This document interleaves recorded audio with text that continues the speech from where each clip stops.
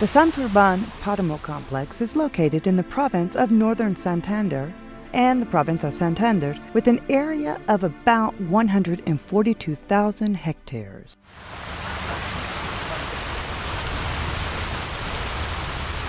This region has been taken advantage of and exploited for more than 450 years. The area has now evolved and sees human intervention like mining, like agriculture, and the forestry industry.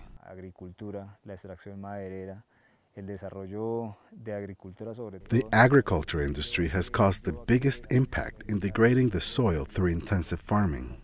Also, the natural landscapes have seen exploitation, which has caused some species to become threatened and has restricted their habitats.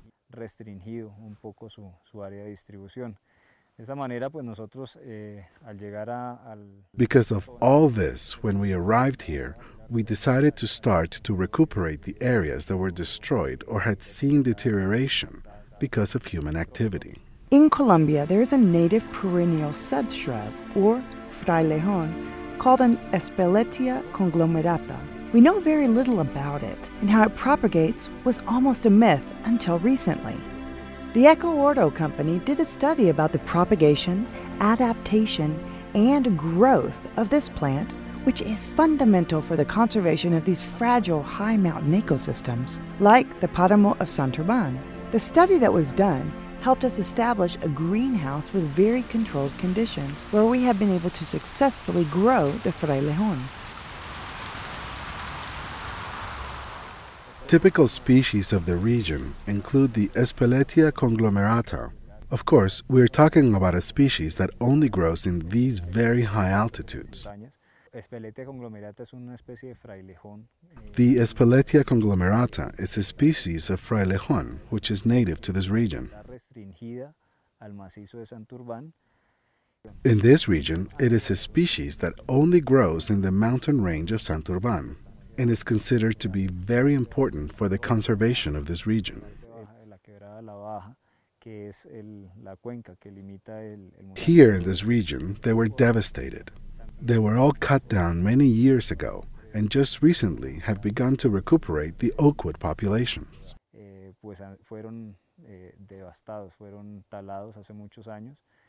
Right now, part of the conservation programs are aimed at this: conservation and care for the nature surrounding us, like how the municipality cares for its natural surroundings, how companies should do it. It is recuperating areas that have been exploited and have important species that need conservation.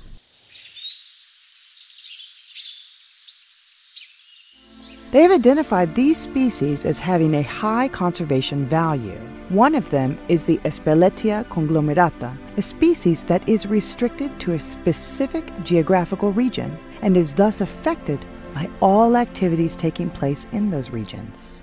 This is a difficult species. Unfortunately, there isn't a lot of experience in the country about how to propagate this type of species.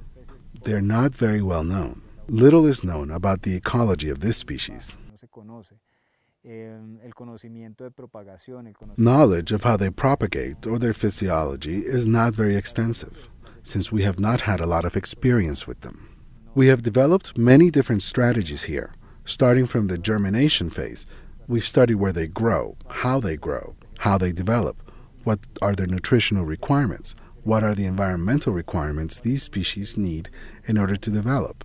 And part of that knowledge has led us to be able to grow them in a nursery.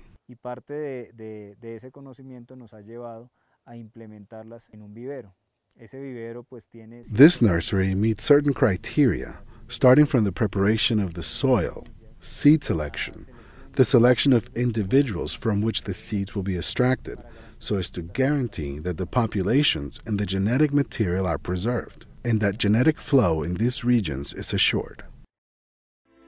The nursery houses frailejón at different growth stages. The pre-germination stage, specimens selected in the field. We choose individuals with good characteristics and that have large populations in the field. They are taken to the nursery and carefully selected. They are opened. We moisten them to activate all of the physiological processes needed for the plant to begin germination. Then they are moved to germination beds. Before they are taken there, the process of selecting the perfect combination of substrate is performed. They undergo a growth stage, which lasts an average of 2 to 4 months. After that, we can, in 4 or 5 months after germination, see individuals that are 5 or 4 centimeters.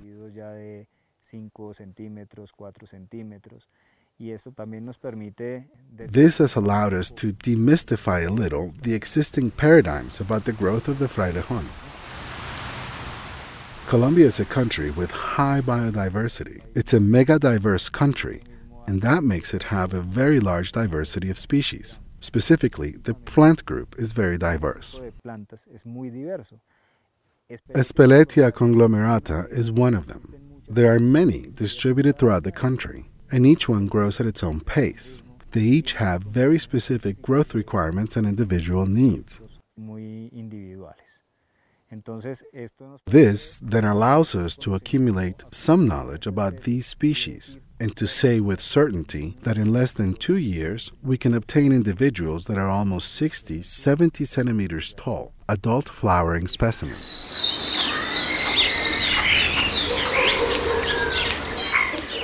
This individual belongs to a very important species, one of the more or less 80 species we have here in the nursery. It was strategically selected because it's a protected plant. It's a plant that has been protected for many years. If I'm not mistaken, I think it was protected in the 60s. It is distributed throughout the entire country, but in this region there are important oak groves with a high degree of genetic diversity. Some studies have reached the conclusion that there are interesting populations here. Unfortunately, they face large challenges. Many of the areas with substantial oak cover were devastated. For example, like in the place where we are now, here in this preservation project. With the goal of preserving and recuperating these species along this valley, we have propagated in the nursery 19, almost 20,000 oak trees here at the Eco Oro nursery. And we were able to extract seed material from oaks native to here.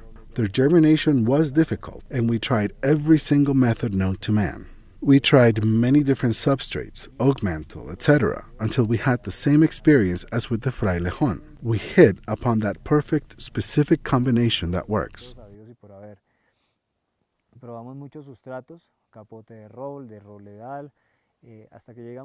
Here we have individuals with which we have started the oak reforestation process in nearly 34 hectares that are planted with these trees.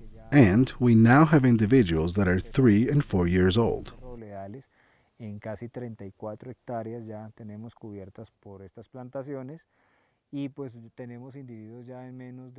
In the approximately 4 years that we have been planting, we now have specimens in the field that measure 4, 5, 6 meters in height. It has been a really successful experience.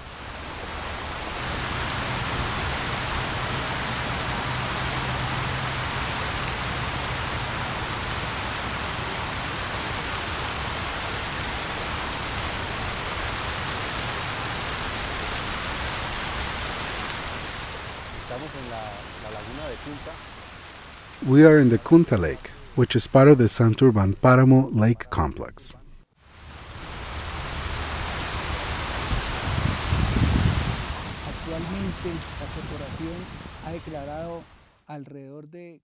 The Environmental Foundation has now declared a protected area of 45,000 hectares.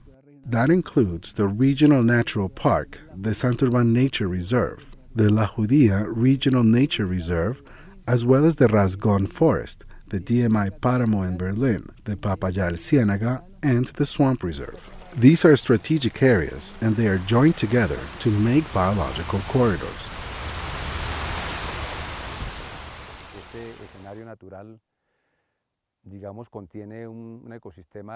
This natural scenario has a páramo ecosystem that is very valuable because it contains species native to the area, flora as well as fauna.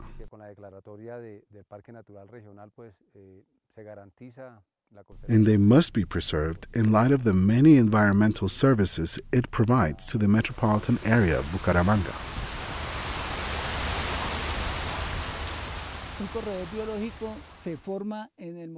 A biological corridor is formed from the time we identify certain areas as IMDs, or integrated management districts. In some other sectors, we find areas that belong to nature preserves, and within those areas, there are some areas of the forest that, because of the formation and typology of the landscape, and because of human presence in the area, they can't be declared as protected, because there is agricultural activity. So we try to locate those areas that recharge the water table, or those areas where there are protected streams, and try to connect them with natural reserves.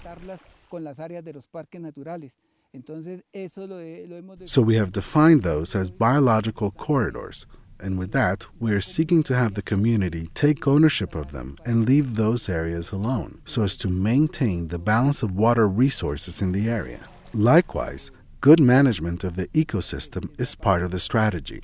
That is the fundamental function performed by these biological corridors.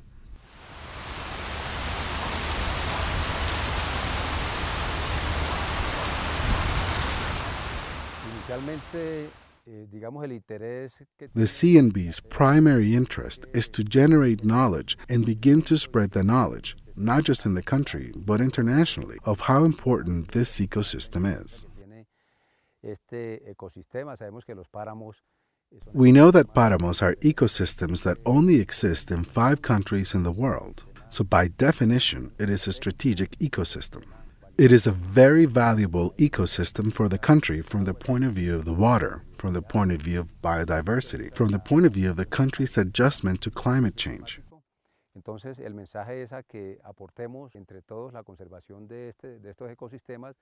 So the message is that we should all contribute to the conservation of these ecosystems, which is not the responsibility of the CNB, but that of the whole country. So this is a call for the whole country to work together so that we can do this together and we can implement whatever management plans are formulated so that finally this beautiful space that we are seeing, this lake, like the 28 other lakes located in the park, plus those that are north of Santander.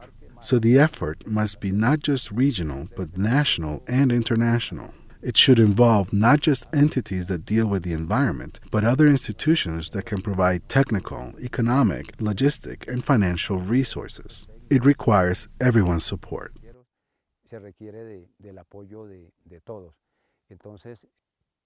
Therefore, we need to generate consciousness that there is only one ecosystem, that we should preserve it, and that we need to recover lost ground through restoration processes, and by promoting environmental culture, not just with neighboring communities, but also with communities in the metropolitan area and from around the country, so that we can preserve this ecosystem for everyone's benefit in the future.